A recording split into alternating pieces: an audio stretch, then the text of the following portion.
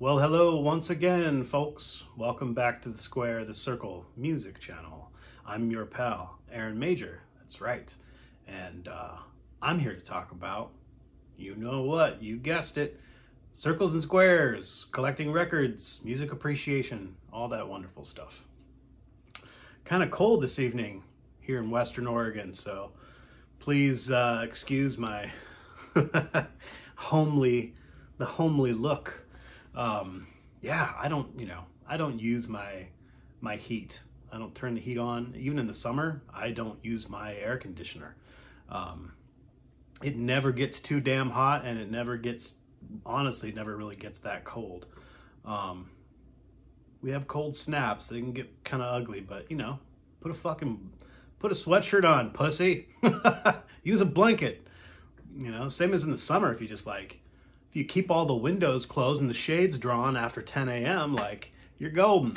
I don't know what the fuck people are all about, wasting all this energy, but whatever. The whole point to this was, pardon my salty dog look, but yeah, it's pretty chilly this evening. So I want to talk about that thing I do every week when I go to the junk stores and I get to meander through all the bins and check out all the shelves and see if I can find any gems to show you guys. And I call this episode Tales from the Thrift. That's right, all of the cool shit I found throughout the week at the junk store. So let's take a look at it, shall we? I thought you might want to do that with me. So things are drying up a little bit in this part of Oregon here. It's gotten to the point now where all of the prominent big name, charity shops, they all charge like $4 each now for a record. It used to be you could still find some places, like a few St. Vincent de Pauls scattered on the outskirts of town. You could still find them for $1.99. Nope, not anymore. Everything's back up to insanely stupid prices where it's I'm not going to even bother going anymore.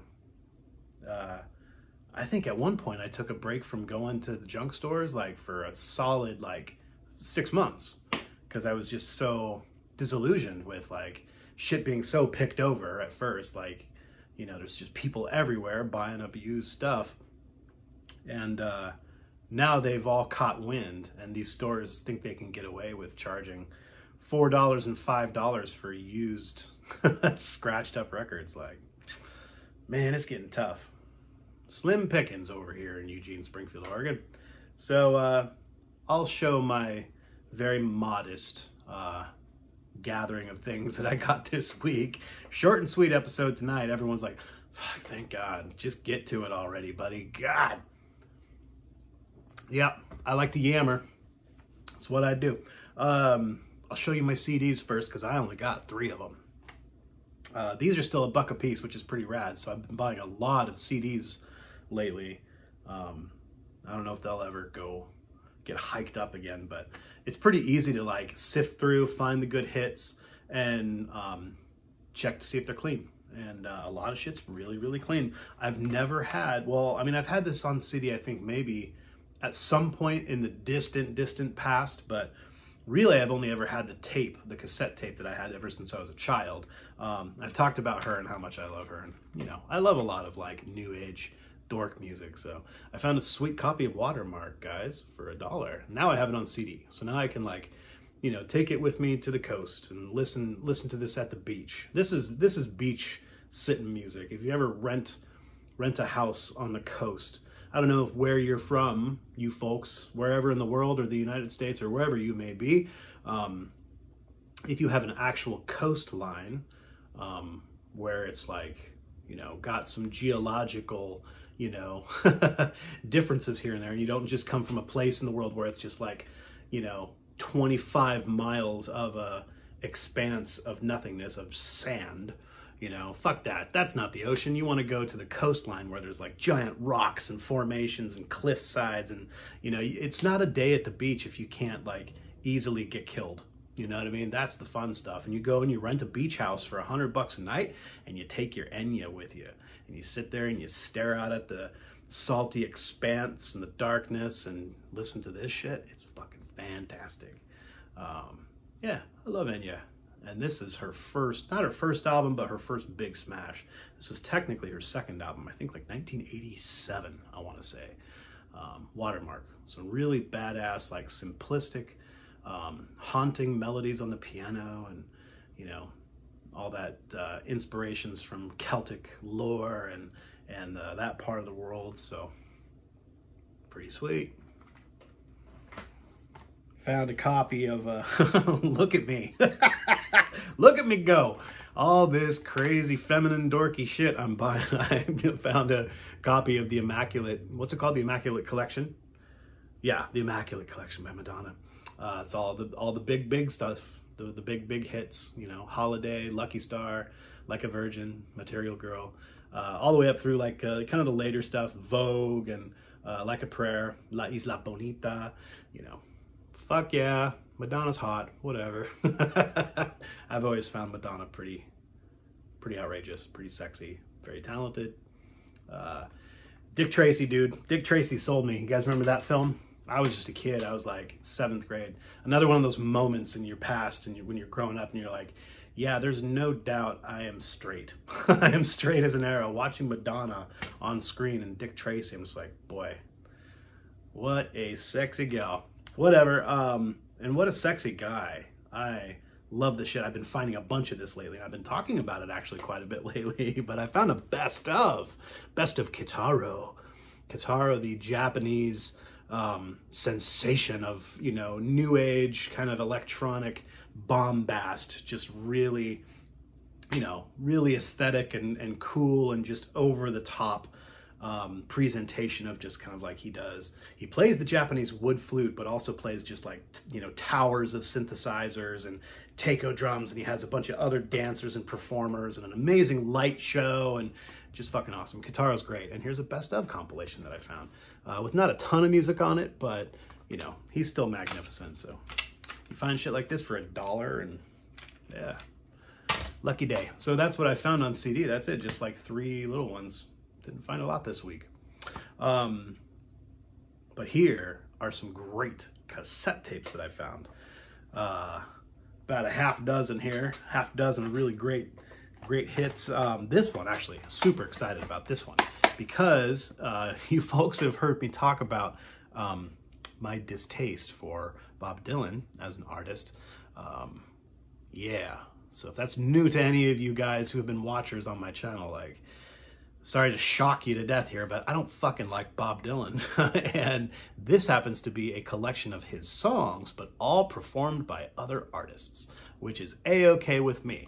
So I'll check it all out. Dude, Johnny Cash is on here, Joan Baez. Who else? There's some really odd ones. I looked over, like Rod Stewart does one on here. Who else? Some crazy shit. Ricky Nelson. What? Oh, Rick Nelson. I don't know if this is the same person. But yeah, should be cool. So I'll check me out some Bobby D music, but performed by everyone else. This will be cool. It's called, what's it called? I Shall Be Unreleased. The songs of Bob Dylan on Rhino Records. Rhino put this out. So it must have been like the early, what does that say? It says 1973, but I don't think that's right. Whatever. That'll be fun. A fun listen. This one looked really cool too. Yeah, I think it's just a weird little indie press, or, you know, a little indie tape from, I think I read from Portland. But yeah, like mid-90s out of Portland, just this kind of like, I don't know if it's punk or whatever. I'm sure it's just kind of like alt-rock, interesting. I don't know, look cool. They're called The Need. They were called The Need, and the album's called Resurrection. So yeah, some fucking cool, like, indie out of Portland. They released this in 1996, and now it's mine. Let's see, I was a junior in high school in 1996, and I was doing the same thing. I was buying, you know, tapes from really cool independent, like, alt-rock and punk rock bands, and man, I'll never forget, I think the first tape I ever bought at a rock show, like a small town, you know, independent rock show with like a punk band and a few other bands. This band that formed in my high school, they played this show. They were called Marigold. They were fucking great. Really great band. But they played with another like punk band from my high school, like the Outclass or something like that. And then a band called the American Girls. And they were also like a Northwest sensation of, you know, alt rock, kind of like indie. They had horns in the band, you know, that sound, you know what I mean? 1996 in Oregon, just independent rock. But yeah, the American Girls, they were dope, and I bought their tape. That was like the first tape I ever had. And I had Marigold's tape too. They were fucking awesome. But yeah, I'm excited to listen to that and see what it's all about. Again, here's some fucking Kitaro. Yeah, I love Kitaro. But this, I talked about this recently because I was like making a suggestion to, oh, what's his butt? JT, is that his name? The Record Room guy? I did his contest for his 1,000 subscriber mark. He hit the 1,000 subscriber mark. It was pretty cool. So, but my guilty pleasure on that little contest vid I did for him, I featured the album Key that I have on vinyl by Kitaro, and I talked about this. I couldn't remember the name of it, and I called it like the T-Trail or some shit. But yeah, Kitaro's Silk Road Epic 1 and 2 is on here. So this is really fantastic. This is like late 70s Kitaro, where it was kind of like, there was lots of cool elements of like prog rock and synthesizer. You know, it wasn't so kind of just like outlandish and elaborate as his like late 80s stuff. More kind of just like, I don't know, really cool shit. I love Kitaro. I don't know anything about Herman's Hermits. I've heard, of course, the name a million times, and I know that there's, you know, the tunes out there that have been on the radio since I was a child that I'll recognize, but yeah, not going to turn this down. Tapes are still $5 for $1, so you can find 5 tapes. You're stoked. And finding these in a dollar bin was really fucking exciting. Really, really cool. Original soundtrack to The Empire Strikes Back, 1982. Yeah, and this is one of those that like, it has, in the thing it says, if you, for a limited time, you can get this special offer where you can like mail this little insert in and you get like a big old, you know, book about the music and pictures and like all kinds of shit. I wish it was 1982 again. I would mail this off and get my little souvenir book for the music from the film Empire Strikes Back. Fucking badass, dude. That's really cool. It's got everything on there. The entire film's music. And of course, they also had the Return of the Jedi. And now it's mine. Ah! That original poster art, really effing cool. Yeah, same thing. It's got that little thing like, send this away to get the little booklet. I was really, it really makes me happy to find this kind of stuff. I love it. You guys are going to laugh at me, but you know, when I find this kind of stuff too, I buy it, you know, original VHS, but this is important to me because it's the original version without all of the added ridiculous extra, you know, scene footage and you know, CGI and goofy characters and whatever stupid inserts that they injected into the films. Remember that, like in the late 90s? They did that right before they released The Phantom Menace, so it was like, must have been 98 or 99. And it was, you're hard pressed now. All that's on TV or like, you know, on Disney Plus and whatever else, you can only get the newly revised versions and you can't see the original films the way the theatrical releases. And so yeah, when you find like a CBS Fox Red label in perfect condition, and it's got all 3 films with this really, really cool box. Fuck yeah, dude. They're all there. Excellent shape. The original poster art and everything. So yeah, it's not like rare. It's not worth a ton of money or anything, but I like being able to watch the true original theatrical release. Not a bunch of ridiculous horse shit added to it. I hated that. Oh, I hated that so much. It still makes my butt itch to this day. All of that whole era, the episodes 1, 2, and 3. It's horrible.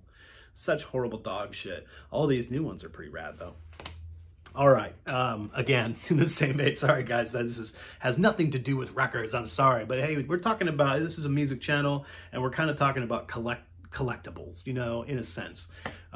So I'm allowed to bring out these types of collectibles, especially when you get the entire, the first 4 original Star Trek movies, all back to back, and the very first movie is unfucking opened.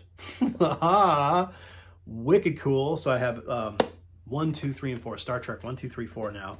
And I pulled off a 5th one and got the, this is the original pilot episode for the original television show, Star Trek. The first ever, the pilot episode. It's called The Cage. Wicked cool. So I'm gonna get my nerd on this weekend. Hard, real hard. I'm gonna watch all the Star Trek movies, the first 4 of them, and I'm gonna watch the original trilogy of Star Wars too. Stoked about that stuff. All right, well, thanks for hanging out with me again tonight, guys. Go say what's up on Instagram. I'm Square the Circle Records on Instagram. Say hi, give me some hearts. We can chit chat on there and talk about music, and yeah. Let's keep doing this. I got some LPs, guys. A lot of really neat ones. This one, I've never seen this. Beautiful cover art. I like soundtracks. This has, I'm assuming, like a bunch of jazz and kind of like old-timey type stuff, but yeah, just looks really interesting. Music for the film The Victors. Really stark, beautiful photography and color, and just I've never seen this label, Colpix Records. I'm sure maybe it's like a little subsidiary offshoot of like the Colgate thing. Wasn't Colgate, you know, making albums for everybody, and, you know, Colpix, all their, you know, picture soundtracks makes sense to me. But yeah, I don't know, give it a shot. Frank Sinatra sings a couple cuts on here. It's just in really magnificent shape. I just, you know, when I see stuff in bargain bins that I've never seen before, I've been digging fucking through bargain bins, guys, like my whole life. Even when I was a kid and I didn't even have a record player. I used to buy records because I'd hang them on my wall, and I'm talking this like the early 90s when I was just a kid, and I was like sifting through junk stores, and you could still get records 10 for $1. You pick stuff up that's immaculate, you know? If you've never seen it before, in all your days of digging, who knows? I might be pleasantly surprised, and I might really, really, really like it. So there's that one. The Victors. I'm assuming probably like mid-50s, early 50s. I don't know. Maybe even later. I bought a Tom Jones record because I think Tom Jones is the shit. Look at that handsome devil. Good looking young man. What's it called? Green, Green Grass of Home. Tom Jones. Also probably what, like early 60s on that Parrot label. Pretty cool. I love that Parrot label. Yeah, I'm gonna take a guess. That's probably like 1961, right? Who knows? I'll get some enjoyment out of that. Sure, it sounds awesome. Nice thick wax. This is just another fun one too. Just, you know, like I said, if it's clean as a whistle, I really love this photo on the cover. And what I know about Chet Atkins is very little. I'm assuming, you know, obviously country stylings, maybe honky tonk, maybe a few other kind of like, you know, interesting interjections into the country stylings, maybe jazz, who knows. But yeah, I'll check out some Chet Atkins, and just a really fantastic picture on the front. That's like a big hollow body, like a Gibson, isn't it? I don't know. I don't know a lot about guitars, but I just love that cool, up close and personal shot of his, you know, guitar in his hands, and that's it. It's just got the funny font right here, you know, hum and strum with old Chet Atkins. Let's go, boys and girls. Have some lemonade, sit down, and have a bologna sandwich, and we're gonna sing some songs tonight. I don't know. We'll see what it's all about. I'm sure it's fucking fantastic. I've seen this around a whole bunch and never owned it. Yeah, I don't know. I hear everything I hear about these guys. People talk about Jay Giles, and they talk really, you know, a lot of great things about it. So I'm gonna check it out. Don't know anything about it. It's a live album. What's it called? Full House. Full House by the Jay Giles Band off Atlantic Records, 1972. Cool looking dudes. Yeah. I've been getting familiarized, guys. I'm working on it. 90s kid. Don't know anything about this shit. Pretty cool. I love Chris Christopherson. And I read about him being all hooked up with this gal, and she's pretty great too. And I've never seen or had their duet album that they did. But yeah, Rita Coolidge and Chris Christopherson, called Breakaway. And what a handsome couple they were. I love the shit out of Chris Christopherson. Some of my very favorite country, Americana, you know, folk stylings. Love the shit out of him. So really stoked to listen to their duet album. Here's an interesting one. Don't know anything about it. I've promised myself and promised you guys that I was going to start, you know, like I said, kind of like reach out, try new things, you know, and really wanting to kind of like take big, broad steps into the world of like, you know, blues and soul music and all kinds of that stuff that I really, you know, don't, R&B, Motown, you know, all that stuff. I don't know anything about it. And so I've been checking it out. And a lot of it's really fucking fantastic. I'm sure this is probably more along the lines of kind of like, you know, beginning of the disco phase. Maxi is her name. So yeah, I'll check it out. It's on Blue Note. So who knows? Maybe it's more jazzy than anything. But I don't know. From this gal, I'm getting kind of disco-y vibes. We'll see. What was this, like 1977? It's hella gonna be hella disco. But I'm sure it's dope. And even if I don't really like it very much, I know I can sell it to Ian. Ian listens to disco. That's hilarious. Love you, Ian.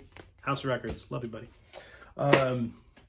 Fucking, I know every time I come across a Hall & Oates album, I fucking buy it. And this is their huge one. Big Bang Bam, isn't that what it's called? Big Bam Boom. Yeah. Huge album for them. What's on here? So isn't the DuckTales soundtrack on here? It's got to have the DuckTales soundtrack. I don't remember. I don't remember the names of all their songs. Oh, it's even got the original inner. I didn't realize that. Cool. Original inner. I love this like super 80s style art. Shit was everywhere when I was a kid. This, another one I have never seen before. And I'm just like, yeah, I don't know anything about the label off the Musicore label. I don't know. Gene Pitney. Seemingly all originals, I think. No, he's playing a lot of cover songs on here, but I'm sure it's just, you know, it's probably kind of country inspired rock and roll of the looks to be early 60s, early to mid 60s. I don't know. I've just never seen this, and it looks fucking cool. It was clean. Musicore. Yeah, exciting find. Can't wait to listen to it. Okay, boys and girls. Getting down to the last little bit here. These were not thrift store finds, kind of cheating, going against the name of my episode here, but it's also stuff that I just kind of want to highlight and show you guys that I got just throughout the week, kind of everywhere. And I got these from the record store. So yeah, they're used. I didn't get them from the thrift store though.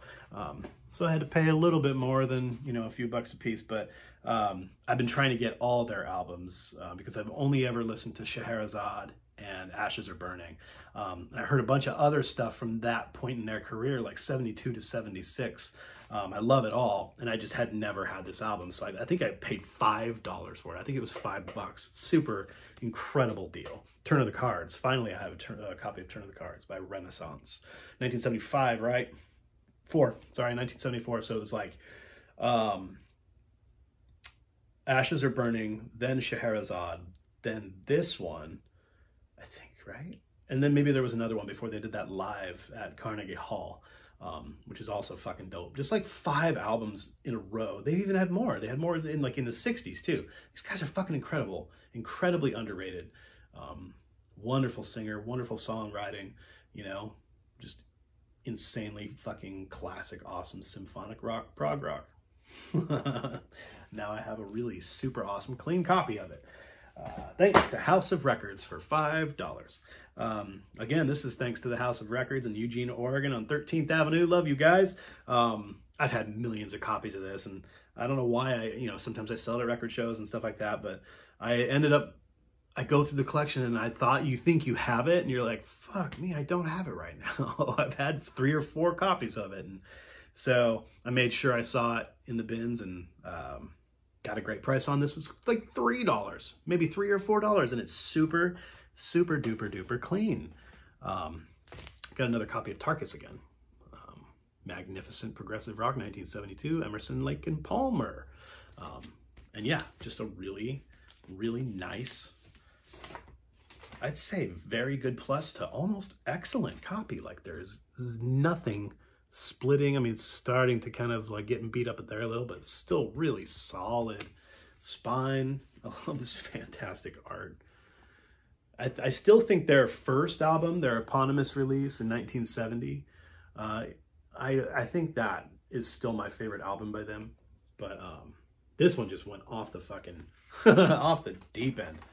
Love it to death. The opening track alone just sells the album. This is the entire first side, isn't it? I don't know. I can't, dude, I need fucking glasses. Yeah. Can't see anything anymore.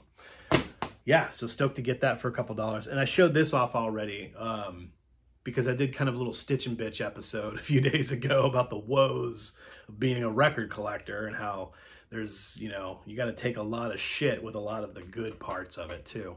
And I finally got a copy in the mail after 7 months. I ordered this in November, like the first week of November last year. And this was my favorite, my #1 favorite album of 2021. And it just came in the mail like 3 days ago. It's finally the album from the band Gin called Meandering Soul. This was my favorite release of last year. It just came out late in the year and early November, and it fucking floored me. I love everything about this. These guys are French. They have a woman that sings and screams these guttural fucking, like just crazy witch metal shit. And she plays the electric harp as well. They like paint their faces and they go out in the woods and do all kind of witchy shit. And it's so wonderful. She's like topless and her face is all painted, and it's fucking so awesome. French, witchy people. It's excellent metal. It's got lots of like, 60s psych tinges and lots of even progressive 70s elements to it. But mostly it's just kind of like real hard, heavy kind of doom stoner rock. Fucking incredible.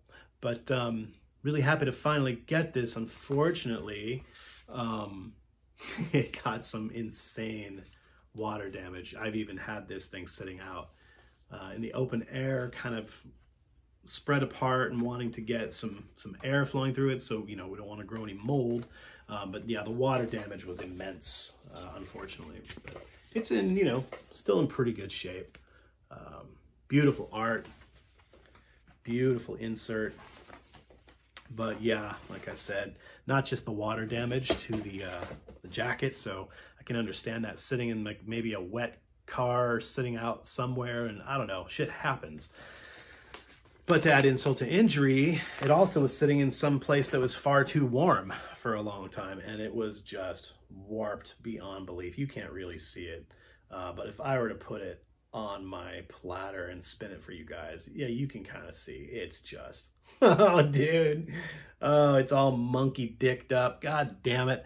So fucking mad this shit cost me like $65 to get sent from France. I don't know. It's still dope. You can hear like nasty kind of like warbles in and out of pitch. Even though my, you know, my tone arm it's pretty solid and heavy duty, and it's got the right curvature as far as like the angular, the azimuth and all that, whatever. It doesn't like cause too much distortion, and the angular shape of it kind of keeps the tracking pretty well aligned, even if something has a pretty serious warp. It's pretty heavy. My stylus, excuse me, like the entire cartridge, it's a Nagaoka cartridge, and the cartridge is actually pretty weighty, and I keep my, you know, anti-skate quite a bit higher as far as like the actual leverage, I guess, whatever that is, just the tension on the down weight. I don't know of the, I know there's a term for it, but I'm fucking forgetting it right now. But I keep that at like a pretty solid, like with my anti-skate both at like a 2. Tracking force. Sorry, yeah, the tracking force is like maybe even 2.2. And so it's like, my point is, it's heavier. It's sitting down in the grooves with some pressure. I like that. It gives me a better even keel on things. And even if records are mildly warped and wobbly, it can still, like, you don't get a lot of like variance in the pitch and everything like that. I guess I need to listen better with this record. I'm probably still gonna send it back. I don't know, I feel fucking bad. They're one of my favorite new bands. This fucking gorgeous insert that came with it. You know, the insert's not damaged at all, you know, kind of crazy. But the record's totally fucking foobarred. The jacket's all moldy, but yeah, fucking really great, really cool, beautiful art. I'll have to look into and see who does their art. Maybe it's somebody in the band. Yeah, these dudes are from Bordeaux, France. Gin. Fucking cool band. Check them out, everybody. So yeah, there's that. That's all my stuff, guys. Thanks for hanging out and talking about music with me. I hope you guys have a wonderful rest of your week, and stay dry, you know, change your socks, and brush your teeth, and yeah, peace be with you.